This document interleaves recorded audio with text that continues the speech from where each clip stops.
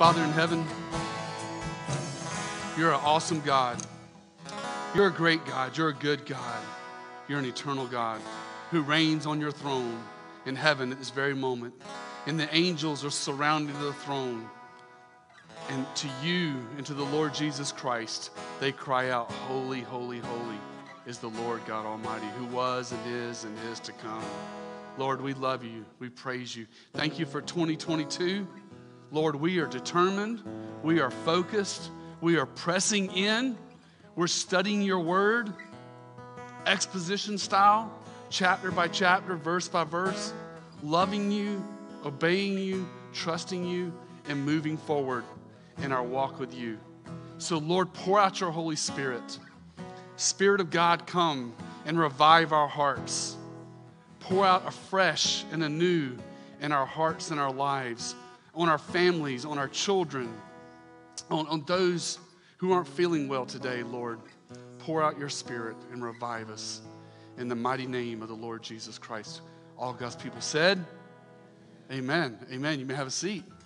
Great to see you guys this morning. So here we are, 2022. And I prayed about this, and the Lord was leading me and guiding me. I started planning this back in September, and I knew that January 1st, we were going to start off with a bang. We're going to study the book of Revelation, a book that many people steer away from because of all the controversy, but not at Calvary Chapel. We're tackling it. We're going head on. We got a couple over here, Stephanie, that still need the booklets too. Again, it's the Revelation prophecy chart that we're giving you that you can keep with you and look over, and also the Triumph of the Lamb bookmark. We want everyone to have one so you can follow along. And as I teach the passage on Sunday, you can go home on Sunday afternoon and reflect, study. I had a brother text me yesterday, said, hey man, what's the deal with all the sevens in the book of Revelation? I did a little research real quick, and I said, I'm not sure, but guess how many sevens are in the book of Revelation? 61. 61 times the book of Revelation mentions the number 7. But the title of my message this morning, the title of my teaching for today is Embracing Revelation. Embracing Revelation. Many Christians avoid this book. They say it's too hard to understand, all the symbolism, all the mysteries. Leaders do not want to teach on it because all the different positions, and they don't want to ruffle the feathers and create controversy. So what happens is it sits in the back of every believer's Bible and it collects dust.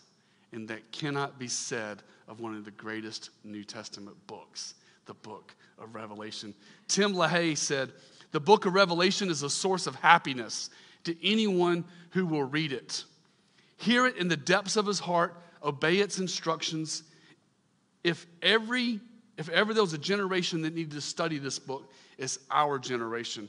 We are probably living in the times when these things will begin to come to pass. So again, this morning, today, this is just an introduction. We're going to dive into these first 8 verses, but this is just a big picture overview, introduction to the book of Revelation. Why is it important? Why is it important as a Christian to embrace the book of Revelation? Number one reason, it prepares you for the future.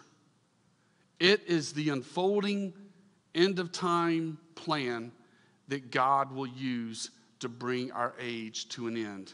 It's the completion of the cross, really. Jesus Christ died on the cross to forgive us of our sins. He rose from the grave. Well, salvation is not complete, okay? Our salvation is secure, and we're going to heaven when we pass. But one day, the final stage of salvation, which is what we call glorification, hasn't taken place yet. But one day, family, you're going to get a brand new body. You're going to get a brand new body. No sickness, no disease, and it's going to last forever. If that ain't worth shouting, I don't know what is. He's given us eternal life. He's given us eternal life. The second reason we need to embrace the book of Revelation is it is inspired by God. 2 Timothy chapter 3, verse 16 says, all scripture is God-breathed. The Greek is theopneustos. It means it's literally breathed out from the mouth of God.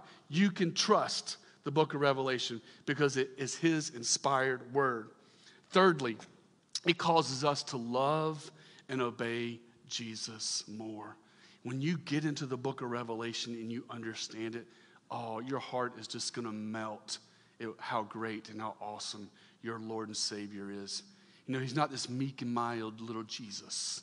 He's the sovereign Lord and creator of the universe who's ruling and reigning over everything. Family, there's nothing to fear in studying this book if you are a Christian. It is the story. It is the story of your Savior's triumph. So let's look at the prophecy chart real quick. Open up your little prophecy booklet. If you're joining with us online, join with us next Sunday and you'll get your prophecy booklet. But anyway, this little prophecy chart lays out the book of Revelation. And this morning we'll be in chapter 1, where we're looking at the introduction. But you have the church age, you have the rapture of the church, you have the great tribulation period. Then after that you have Jesus Christ returning on a white horse, his 1,000-year millennial reign, the great white throne of judgment, and then the new heavens and the new earth. Now, how many of you guys ever heard of the different views? There's everybody looks at their eschatology in light of where they place the rapture, okay? Some people place the rapture at Calvary Chapel. We believe in the pre-tribulation view of the rapture, meaning the rapture will take place before the great tribulation, okay? Some people believe in what they call the pre-wrath view of the rapture, and that's 1/4 of the way into the book of Revelation. Then some people believe in the mid-trib. They believe that Jesus will return halfway through the tribulation. And then finally we have our post-trib brothers and sisters. They believe that Jesus will come at the end of the great tribulation. I like what Paul Benware said in his book, Understanding the Times, which is a phenomenal book in studying eschatology. In the very beginning of his book, he says this: regardless of your position, we believe he's coming again. Okay? So we believe at Calvary Chapel, and we teach pre-trib. And I'm fully convinced that that's where the rapture of the church takes place. But if you're a mid-trib or a post-trib or a pre-wrath, God bless you. God bless you. We love you. And let's talk about theology. Let's talk about eschatology. But here's the thing about pre-trib, pre-wrath, mid-trib, and post-trib. We all believe together that it's all future. That's the important thing. Just some of us put it in different orders. And that's okay. That's okay. Revelation is a unique book. There's lots of symbols. There's seals, bowls, trumpets, stars, mountains, horns. The number 7 is used 61 times. 7 churches, seven candlesticks, 7 spirits, 7 horns, 7 eyes, 7 seals, 7 angels, 7 trumpets, 7 mountains, 7 kings, 7 bowls. Do I need to keep on going? We're going to come across all of them. There's lots of 7s. Check this out. How about the Old Testament? How does the Old Testament connect to the book of Revelation? You ever thought about that? There are 404 verses in the book of Revelation that we're fixing to get into. And there are 278, count them, 278 quotes from the Old Testament. Your knowledge of the Old Testament is very, very important as we study this book. It is a complicated book. So please pray for your pastor as I study during the week, because I'm trying to get my head wrapped around all these symbols and all this stuff and refresh my memory as I prepare to teach it. Now, let's talk about this. This is very important as we work our way through the book of Revelation. We want to be skilled. We want to be sharp. We want to do this thing right. So let's talk about our rules of engagement. You know what rules of engagement are? Rules of engagement are how do we interpret the scripture? When we come across a difficult word, a difficult verse, how are we going to figure out what it means? And that is our 2 rules of interpretation. One is context, and the second is commentary. Context, when you look at a verse, you look at the 7 spirits of God before the throne, which we'll see this morning. How do you interpret that? Well, let's look at the verses before it. Let's look at the verses after it. Let's try to figure out what he's talking about there. And then after we look at context, we look at commentary. What's the best commentary on the Bible? The Bible. So we'll look at where else is this mentioned at in the Bible, and we'll narrow it down to what we believe it is, what he's talking about in the text. That's how you interpret these difficult passages. So y'all ready to dive in? Okay, and just in case you're wondering about the picture, this picture for our backdrop for our study comes from Revelation chapter 1, verse 1. I'll let you read that on your own, but that is the angel, and that is John on the island of Patmos, and that's based on Revelation chapter 1, verse 1. But let me give you a little bit of historical context behind the book of Revelation in its writing in the first century. Around 90 AD, a second wave of persecution was upon the church. Under the previous emperor, Nero, Paul had been beheaded. Peter had been crucified upside down at Rome, and all the disciples except one had faced a martyr's death.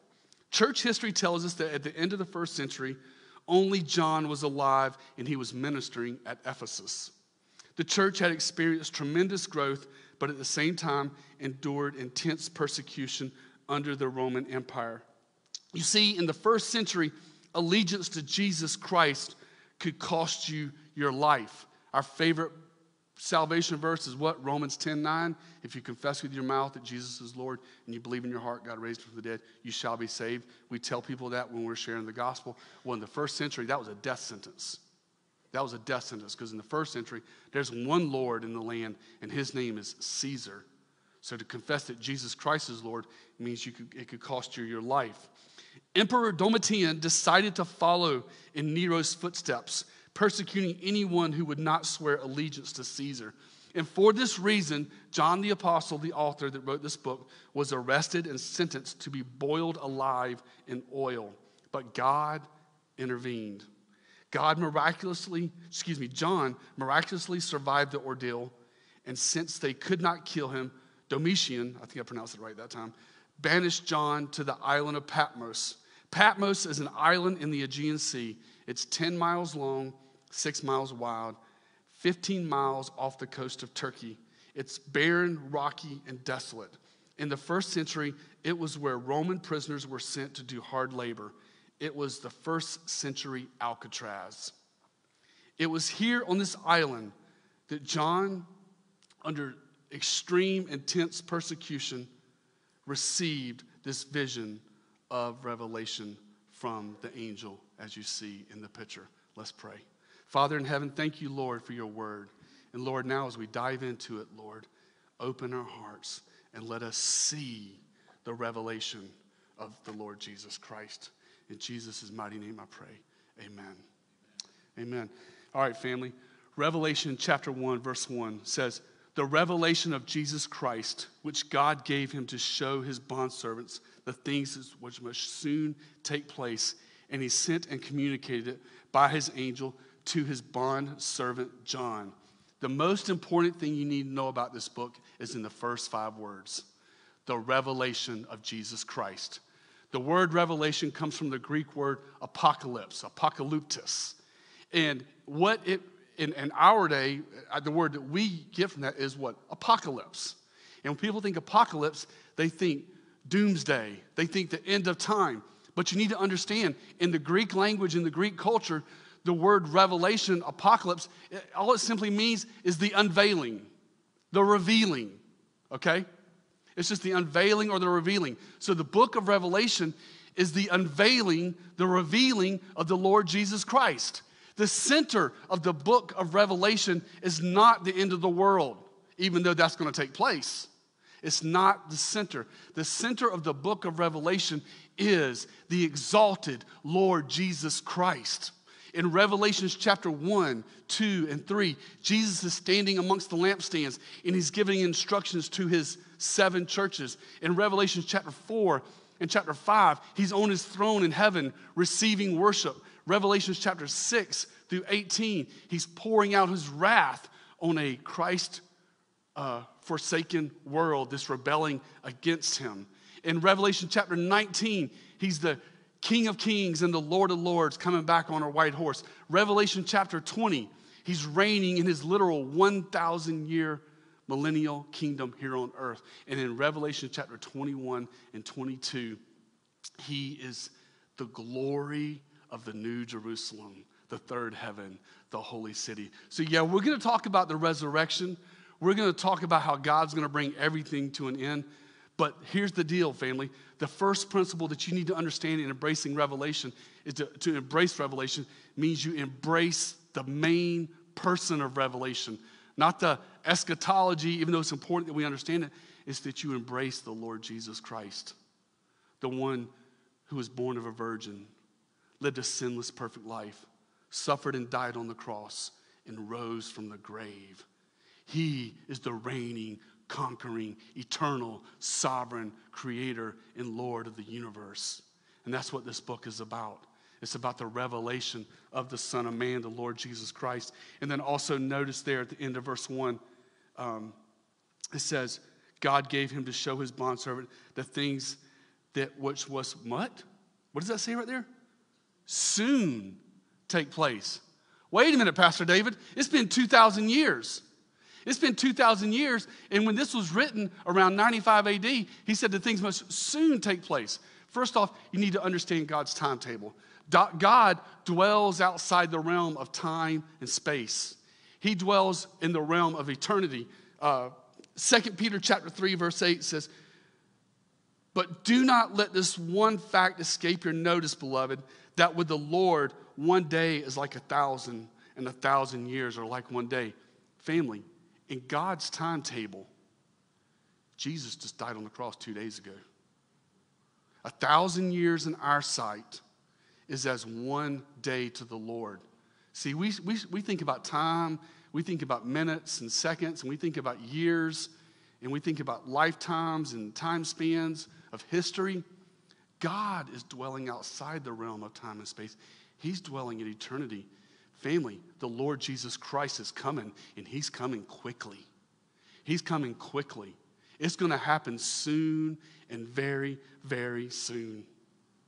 So, and he also mentions this later on, but you got to understand that Hebrews chapter 13, verse 8, Jesus Christ is the same yesterday, today, and forever. And he's coming quickly. Verse 2 says, who testified to the word of God, to the testimony of Jesus Christ, even to all that he saw. I find this fascinating statement here. I find this fascinating. It had been 60 years since John had seen Jesus. This is roughly 95 AD. Jesus died, rose from the grave, or when he was 33 years old in the 30s. It had been 60 years since John had seen his Lord and Savior there at the ascension. But now, what had kept him going? What kept John going for all those years? What does it say? It says, who testified to the word of God and to the testimony of the Lord Jesus Christ. This is what kept him going, was his deep commitment to the word of God and to the gospel of Jesus Christ. You know, there's a word here. There's a word here for all leaders and all those who want to be influencers and be a witness. If you want to be effective in ministry, if you want to speak with authority, if you want to teach with authority, if you want to lead with authority, don't try to be cool and hip. Just teach the word and preach the gospel. That's all it takes. All we do as ministers in expository teaching is we just regurgitate what God says in his word. We expound on it and we open it up. You know, we look at verses and we study them. And we study them in context of the passage. And it's like a treasure. You know, I've been this coming Good Friday here in the spring of 2022 I'll be 30 years old as a Christian. Because it was in the spring of 1992 that I surrendered my life to Christ. And I've been reading the Bible now for 30 years. And I still feel like I'm just on the tip of the iceberg. Because each time I study, it just gets richer and richer. You know, we got to be committed as John was committed, as he says there in verse 2, committed to the word of God and to the gospel of Jesus Christ. That will be the thing that carries you in life. And that will be the determining factor on your effectiveness in ministry, is being committed to the scriptures and being committed to the testimony of the Lord Jesus Christ. Verse 3 says, blessed is he who reads and those who hear the words of the prophecy and heed the things which are written, for the time is near. Verse 3 says, we are blessed. Makarios is the Greek word. You know what that word means? It means we are happy. We are happy. We are fortunate that we have the word of God. It blesses our lives. We don't want to steer away from this book or move away from it, because he said there's a special blessing. This is why you embrace the book of Revelation. Because right here, verse 3, you are blessed. You are happy. It satisfies our soul. John says here, look, there's 3 things there in verse 3. Let's look at them for a second. There's 3 things that John says. Here, John says, here is a special blessing for those who do 3 things. Number 1, you got to read the book of Revelation. Check, we're doing that. We are reading the book of Revelation. That's what we're doing right now. Secondly, we got to hear it. What are you doing right now? You are hearing the book of Revelation. Check. I'm reading the book of Revelation and I'm hearing the book of Revelation. And then what does it say? It says, those who heed the book of Revelation. That box has not been checked yet. How do we heed the book of Revelation? How do you heed all this eschatology and the white horse and Jesus coming back as King of Kings? How do you embrace the wrath of God being poured out in Revelation chapter 6 through 18? Here's how you heed it. You live with an eternal perspective. You live with an eternal perspective. Break out your booklets one more time. Turn to the back page. What do we do? And I'm not going to read all this. You can go home and read it. But on the back page, what do we do until then? This is how you heed the book of Revelation. Number 1, you walk submissively. What does that mean? What does it mean to walk submissively? It means you obey the Lord Jesus Christ. In your heart of hearts, you say, I am going to live my life for him, and I'm going to obey his word. Not because I'm trying to be religious or pharisaical or legalistic, but because I love Jesus, and he's so good to me. Second, we worship triumphantly.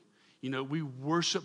Worship is a lifestyle, and we go out and we live our lives with a triumph in our hearts. But worship is also singing songs. But we just come into his presence and we say, Lord Jesus, I worship you with all my heart. I worship you triumphantly. You're not this little meek and mild Jesus, but you're the sovereign Lord and creator of the universe. Thirdly, we witness urgently. We plead with people, please come to Christ. You need to be saved. You need to find out how to find forgiveness of sin. Share the gospel with as many people as often as you can. That's what it means to heed the book of Revelation. We work fervently. Man, there's work to be done in the kingdom. From children's ministry to outreach to, what's the name of the ministry that y'all are a part of? The Moment of Hope ministry for unplanned pregnancies to all the ministries that we're a part of. There's work to be done in the kingdom of God and discipling, and we need to work. And then finally, watch expectantly. One day, we're going to hear the horn. We're going to hear the trumpet, We're going to hear it, and he's going to come back as the King of Kings. That's what it means to heed the book of Revelation. Why is it important? Look at the end of verse 3. He says, for. There's a connecting word there. Why do we read, hear, and heed? For the time is near. Christ will return. Amen? All right, let's look at verse 4. Verse 4 says, oh boy, here we go. John, to the 7 churches that are in Asia, grace to you and peace from him who is and who was and who is to come, and from the 7 spirits who are before his throne. And I want to read 4 more words at verse 5. And from Jesus Christ. We started our study on the Revelation, and we've already come to a difficult phrase.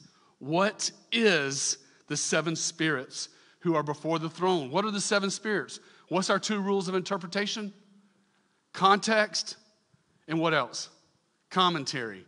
So let's look at it.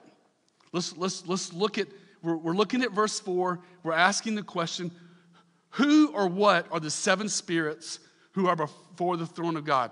Context. Now, if you're looking at verse 4 and your verse 5, did anybody else see the Trinity? Look at it. Before the seven spirits who are before the throne, what does it say before that? It says, from him who is and who was and who is to come. That's not the Lord Jesus Christ, because Jesus is mentioned at the beginning of verse 5. So, and he uses the word and. These are distinct. It's this person and this person and this person. So before the seven spirits of God, you have from him who was and is to come. That is God the Father. That is God the Father. And then he uses the word and, signifying a different person from the seven spirits who are before the throne. We're going to come back to that. And then beginning of verse 5, you see the word and again, signifying a change, and from Jesus Christ. Who's left? The Holy Spirit. The Holy Spirit. This is a reference, there's a reference to the Father. There's a reference to the Holy Spirit, the seven spirits, and from Jesus Christ. But then we have to ask the question, why is he called the seven spirits? Are there seven Holy Spirits? And the answer is no. There's only one Holy Spirit. Well, Pastor David, what is he talking about here? Bring up Isaiah chapter 11, verse 2. Many commentators, and I agree with them, believe that this phrase in verse 4, the seven spirits who are before the throne, is a reference to the sevenfold ministry of the Spirit. And over in Isaiah chapter 11, verse 2, it reads this, it says this, the prophet Isaiah says, and the Spirit of the Lord will rest on him, the Spirit of wisdom and understanding, and the Spirit of counsel and strength, and the Spirit of knowledge and the fear of the Lord. This reference in the book of Revelation is a reference to the fullness of the Holy Spirit, to the ministry of the Holy Spirit.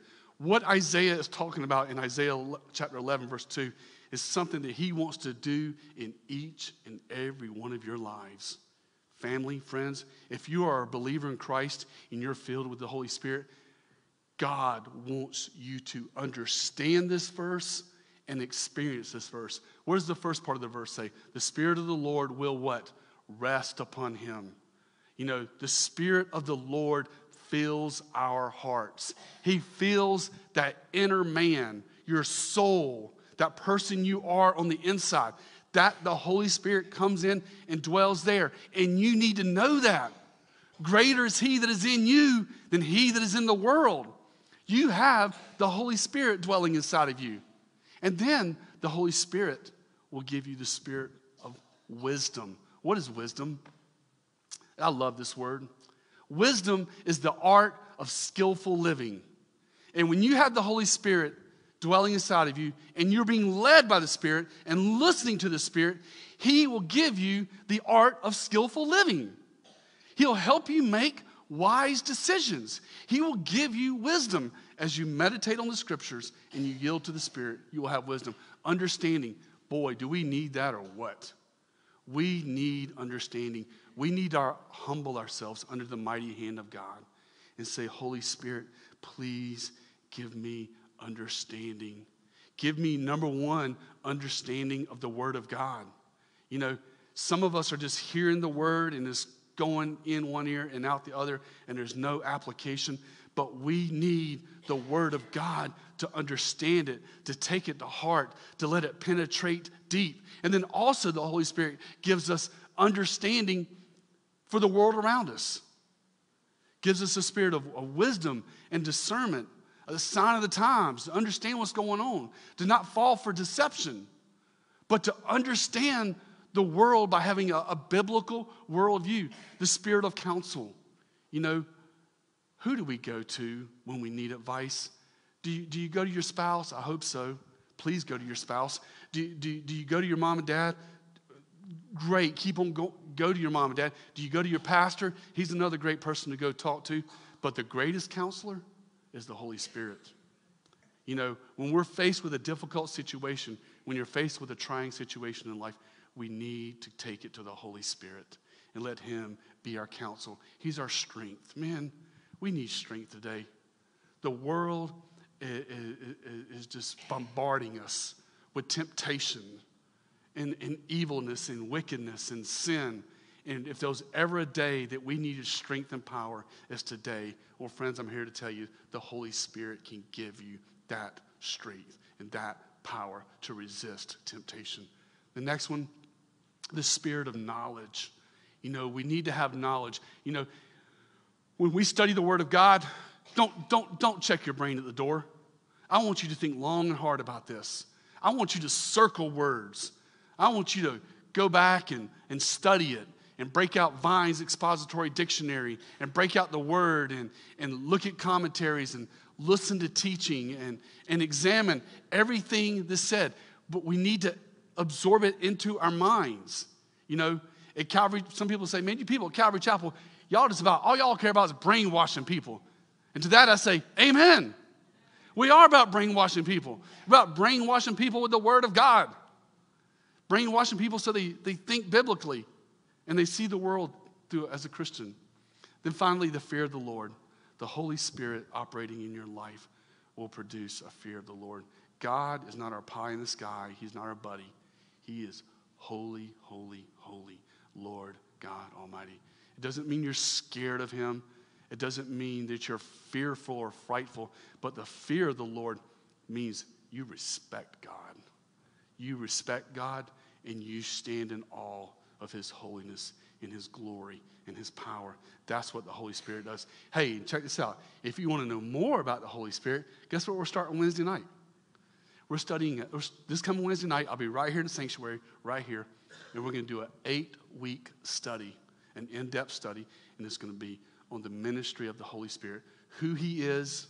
I think this coming Wednesday, we're going to lay the foundation. We're going to talk about the Trinity, and then we're going to talk about his deity, his personality, and the most important things he does. But we're going to spend 8 weeks studying the ministry of the Holy Spirit. So I hope you will join us this Wednesday night. But verse 11, let's just reel it back into Revelation chapter 4. The 7 spirits who are before his throne is a reference to the 7-fold ministry of the Holy Spirit. There in verse 4, John introduces himself, then he introduces God the Father, then he introduces the Holy Spirit, and then let's roll into verse 5. Verse 5 says, and from Jesus Christ, the faithful witness and firstborn of the dead, and the ruler of the kings of the earth, to him who loved us and released us from our sins by his blood. This is another reason why we embrace the book of Revelation. This is another reason why we dive into it. Because you get to know the Lord Jesus Christ in all he is, the sovereign King and Lord of the universe. You get to understand who he is. I didn't count it. I meant to. It just slipped my mind, but I'll make a count this week. I want to say there's between 40 and 50 different titles of the Lord Jesus Christ in the book of Revelation. There's lots of titles of who he is. But let's look at these in verse 5. And from Jesus Christ, the faithful witness. Back in John chapter 18, there's a conversation that takes place between Jesus and Pontius Pilate. I don't think it bodes too well for Pilate in eternity. But in John chapter 18, Pilate said to him, so you are a king? Jesus answered, you are correctly that I am a king. For this I have been born, and for this I have come into the world, to testify to the truth. Everyone who is of the truth hears my voice. And Pilate said to him, what is truth? And Jesus, the word is saying here in verse 5, when it says he's the faithful witness, he's saying that everything he says is true. There are a lot of political and religious voices out there today that are clamoring for your attention. But there is only one that you should listen to, and that is the faithful witness, the Lord Jesus Christ. Everything that Jesus says in his word is trustworthy and true. You can trust him. Jesus said in John 17:17, Sanctify them by the truth. Your word is truth. When you open up your Bible and you read it, it's not as if, it is. The Lord Jesus Christ is speaking to you. And as you meditate on the word and you fill yourself with the word, the Holy Spirit will begin to speak into your life and remind you of the things that you study. That is, family, the faithful witness, the Lord Jesus Christ. Then it says, after he's the faithful witness, he's the firstborn of the dead. What's up with that phrase? Firstborn of the dead. You know, you have these two opposite spectrums. You have the firstborn, meaning when someone's born and they come into this world, and then you have death, when someone passes away. He's the firstborn of the dead. What's he talking about there? Here's what he's talking about. When the Lord Jesus Christ rose from the grave early on that Sunday morning, he received a resurrected, eternal, physical body. And he was the first. He wasn't the first person to be raised from the dead, because we know from the Gospels and we know from the Old Testament, other people had been raised from the dead. But he was the first one to rise from the grave and to receive an eternal, immortal body that is not subject to death. He is the firstborn of the dead. He was the first to put on a true, immortal body at his resurrection. And guess what? You got one waiting for you because of your faith and trust in Christ and believing in him. These are big thoughts, okay? And this is sometimes hard to get our minds wrapped around, but it's the truth. One day you're going to wake up in glory. There's going to be no more death, no more sickness, no more disease, because you have an immortal body in the same manner that the Lord Jesus Christ. He was the first. That's why he was able to ascend planet Earth and go through the universe to a place called the third heaven, because his body was not subject to disease or nature or law or none of that. It was a supernatural body. He went through walls to his disciples, just poof, and he went there and he just appeared. You know, when you receive this new body in the new heavens and the new earth, you can be like, hey, I want to go to Mars. Poof! You're going to go there and you're going to be at Mars. It's going to be awesome, family. It's going to be mind-blowing. It's going to be outside the realm of our thinking, but it's going to happen. It's going to happen. He was the firstborn of the dead, and we will receive. The second phrase there is he's the ruler of the kings of the earth. The Lord Jesus Christ is the true ruler of the universe and of the world. Revelation chapter 19, verse 16 says, on his robe and his thighs he has a name written, which says what? King of kings and Lord of lords. Jesus is the King of kings and the Lord of lords. When you proclaim that Jesus is the King of kings and Lord of lords, you know what you're saying? You know what that is? That's a pledge of allegiance. That's a pledge of allegiance. That, Lord Jesus, you are the king. You are the ruler. You're the one that rules and reigns. You are the true president and ruler of all the world. Think about every politician, you know. Think about them all. Every Democrat, every Republican, every Libertarian, they will, before Christ determines their eternal destination in heaven or hell, they will bow before the King of Kings and the Lord of Lords, because he is the sovereign ruler. He is the King. He is the King of our hearts, the King of our life. He's the King of the earth. He's the King of the universe, and he will be the King throughout all eternity. There will be no more democracy when he returns. It will be a theocracy. He will rule and reign in his kingdom. He is the ruler of the kings of the earth. He says next, I love this. Verse 5, he says, to him who loves us and released us from our sins by his blood. I love this because in this, John is reminding us of the gospel. And he's reminding us of that age-old sentence, Jesus loves me, this I know, for the Bible says it. So for him who loved us and released us by our sins, John reminds us of Jesus' great love. Romans chapter 5, verse 8 says this, but God demonstrates his own love for us, and while we were yet sinners, Christ died for us. We need to remember that. We need to remember that in the hard times. We need to remember that when we fall away.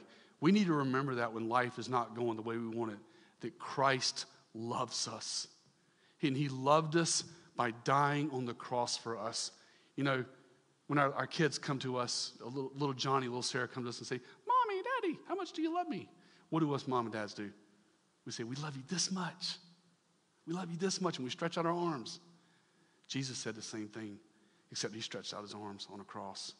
And he says to us prophetically through his word, through this preacher, through the word of God, that I love you this much, okay? Don't doubt the love of God. Don't doubt the love of God, okay? He sent his son into this world to prove his love, okay? To prove his great love. So when you feel like you've blown it and you feel like you can't go no more, or you feel like you've done something that you've just really blown it and you're thinking to yourself, there's no way God could love me. Don't let that thought cross into your mind. God loves you. The Lord loves you.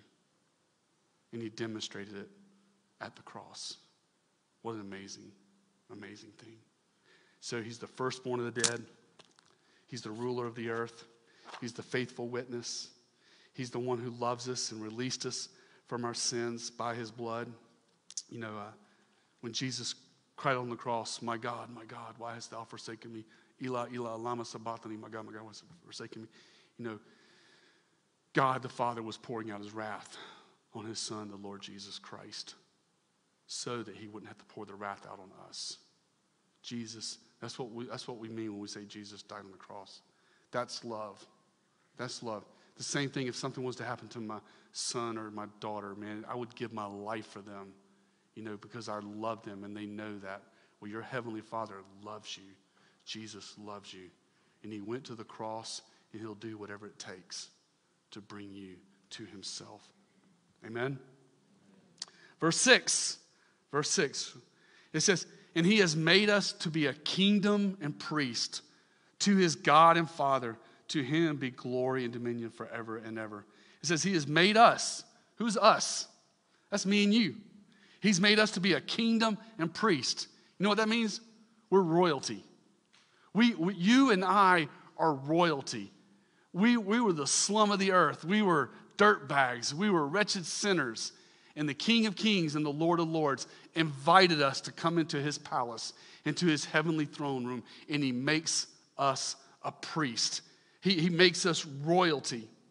In 1 Peter chapter 2, verse 9, Peter says, but you are a chosen generation, a royal priesthood, a holy nation, his own special people, that you may proclaim the praises of him who's called you out of darkness into his marvelous light. Peter reminds us, and he reminds you and I today, that we are chosen. When did he choose you? He chose you before the foundation of the world. You are royal priesthood. He has given you his signet ring. He's crowned you with righteousness, and you are a royal priesthood. You are a holy nation. What does that mean? The word holy means to be set apart, to be sanctified. He has set you apart. He has made you holy. And it says in 1 Peter chapter 2, verse 9, that his own special people. You are special in God's eyes. God has a plan for each and every one of us in his kingdom, that we may proclaim the praises of him who's called you out of darkness into his marvelous light. What a beautiful statement there, that we are royalty, that we are his royalty. And it says, to him be the glory and dominion forever and ever. Amen. In other words, this kingdom will not end. This kingdom will be forever. 10,000 years from now, wherever you're at, hopefully you'll be in heaven shouting his praises. You will be there forever and ever. It is a kingdom without end. And all these little thoughts of harps and lyres and angels in the cloud floating around and whatever, all that stuff, get all that out your mind, okay? We're going to be in a new heavens and a new earth. It's going to be like, I believe it's going to be like the world today. Just like planet Earth this day, it's going to be like just like it is today. There's going to be no sin. There's going to be no sickness. There's going to be a new Jerusalem in the capital of the earth. And we're going to enjoy this. We're going to be kingdom and priest. Let's look at the next verse. Verse 7. Okay, here now when you get to verse 7, We talked about this in the introduction. We talked about Old Testament references. Well, in verse 7, we have our first Old Testament reference. He says in verse 7, Behold, he is coming with the clouds, and every eye will see him, even those who pierced him, and all the tribes of the earth will mourn over him. Stop right there. Look at verse 7. Behold, he is coming with the clouds. Most of your Bibles probably has that in small caps. When you see in the New Testament a phrase written with small caps, that means it's a reference to the Old Testament. This would have gripped John's Jewish listeners who were reading this book. John's not talking about the white clouds that circle our planet. When he uses that word clouds there, what's he talking about? He's talking about the Shekinah glory, the literal presence of God, the presence of God that went with the children of Israel through the desert, the Shekinah glory that came down on the tabernacle, the Shekinah glory that was there in the Holy of Holies. He is coming with this cloud. He is coming with the glory. This Old Testament reference comes from Daniel chapter 7, verses 13 and 14, which I want to read to you. It says, Daniel says, I was watching in the night visions, and behold, one like the Son of Man coming with the clouds of heaven. He came to the Ancient of Days and brought him near before him. Then to him was given dominion and glory and a kingdom. What we were just looking at in Revelation chapter 1. That all people and nations and languages should serve him. His dominion is an everlasting dominion which shall not pass away, and his kingdom the one which shall not be destroyed. What is Daniel prophesying there in Daniel chapter 7? He is talking about this future kingdom that God is going to establish through the Son of Man, his Son, the Lord Jesus Christ. So he's becoming, behold, he is coming with the clouds. And let's break down verse 7. What does it say next after it says he's coming with the clouds? Look at it. It says, and every eye will see him. Now, wait a minute. How is every eye going to see him? If he descends over the nation of Israel, how are the people in Japan or California who are on the opposite side of the planet, how is every eye going to see him on that day? Well, I think it goes back to the beginning of the verse where it says he is coming with the clouds. And if you understand that phrase clouds as a reference to the Shekinah glory, to the glory of God, this bright, unapproachable light, that when he splits the heavens and he returns again as King of Kings and Lord of Lords, his glory is going to be so majestic. It's going to light up the universe. Okay? So this ain't going to be like some little secret return and nobody sees. This is going to be a glorious light as the heavens are rend and he comes down as the King of Kings and the Lord of Lords. And every eye is going to see it. Every person is going to know. And then it says there, the next part of the verse, I could preach on each one of these. It says, after it says, every eye will see him, then what does it say? Even those who pierced him. Two interpretations to this part of the scripture. And we'll talk about that a lot as we go through the book of Revelation, when there's multiple views. But and I'm good with both of them. I'm good with both of these. Even those who pierced him. The first interpretation, those who pierced him, he's talking about the nation of Israel. In other words, the Jewish nation will be back in existence at his rapture, at the return, during the Great Tribulation. And even those who pierced him. So this is talking about the national state of Israel, the nation, that they will know and they will see and they will witness this event. It could be that, or it could be, even those who pierced him, he could be talking about the soldiers. He could be talking about the Roman soldiers that crucified him on that day, that jabbed a spear in his side, that put him to the cross. How in the world, man, are they going to see him? Because they're dust by now. They're dust in the sands of Israel. How are they going to see him? You got to understand the resurrection. At the resurrection, every single person is going to be raised to life. And God knows where every single particle of every single person that's ever lived, he knows exactly where that particle is. And at the resurrection, every single person is going to be raised to life. From the beginning of time to the end of time. And every knee will bow and every tongue will confess. And even those soldiers that pierced him. Hopefully, they put their trust in Christ, and hopefully they join the church. And but every eye will see him. The nation of Israel, the soldiers, even those who pierced him, a reference to the nation of Israel and to those who crucified him. And then it says, let's look at the next part of the verse.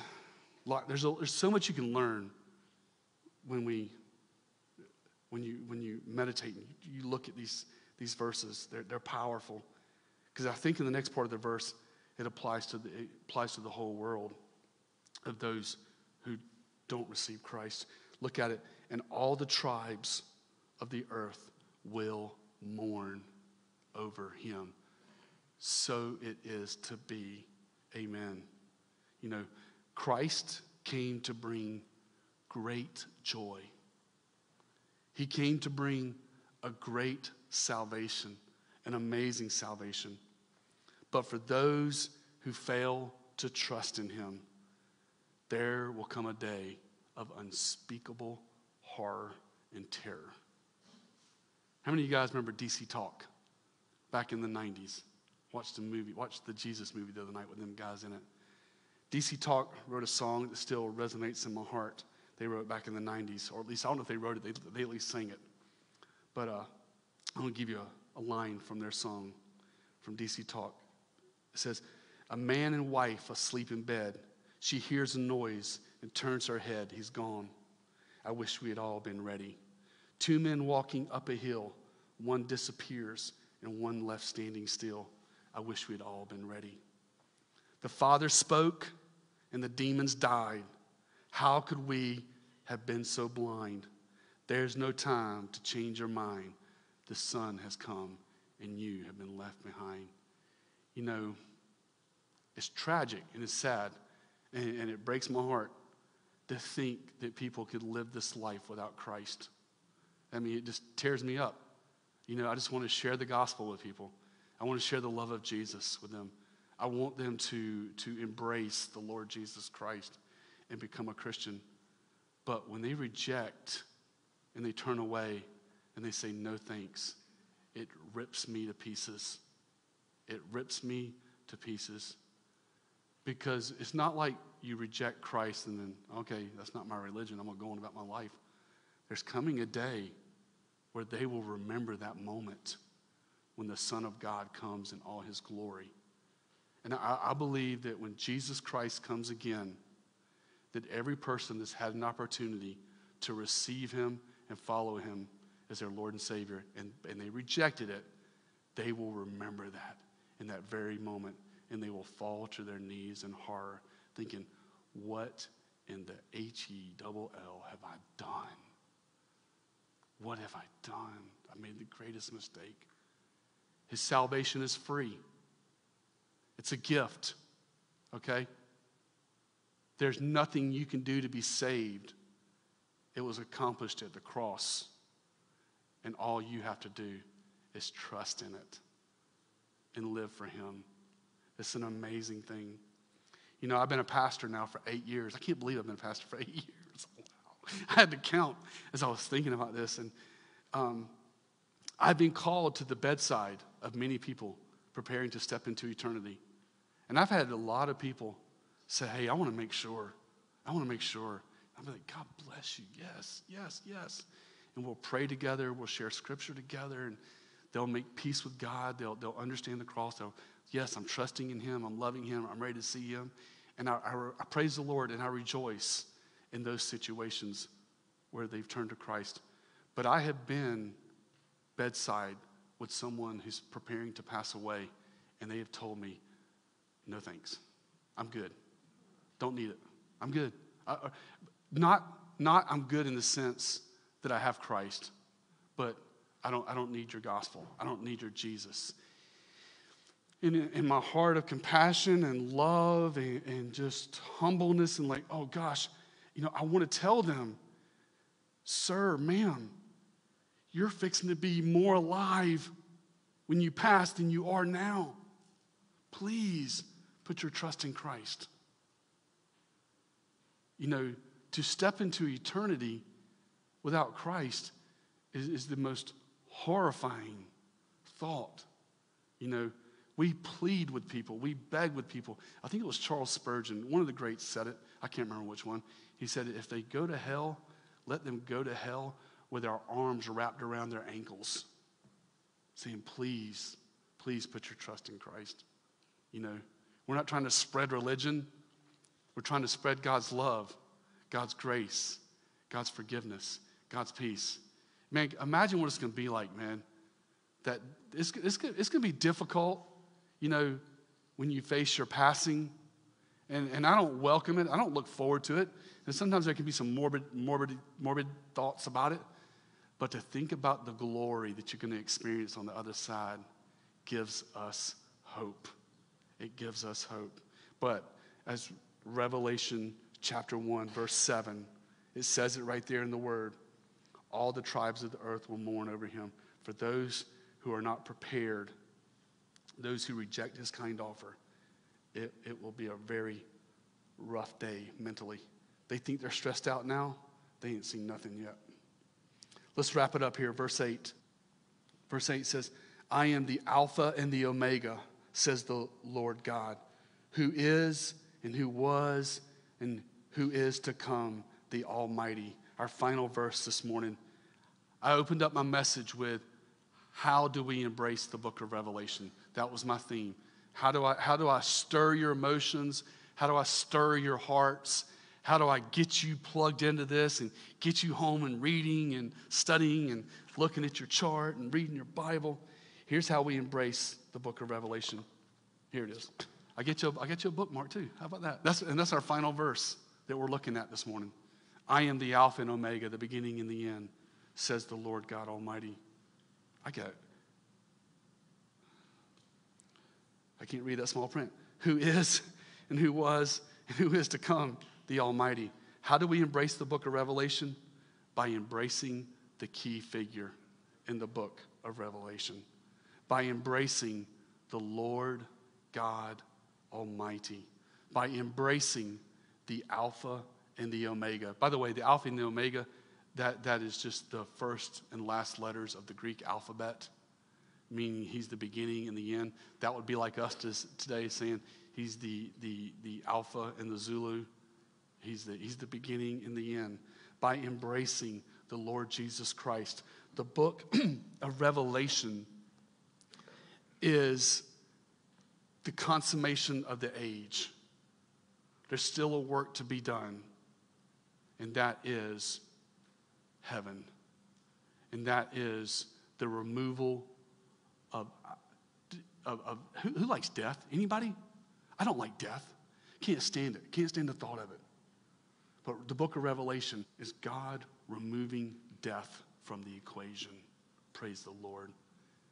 The book of Revelation is the Lord Jesus Christ, the sovereign Lord, removing sin from the equation.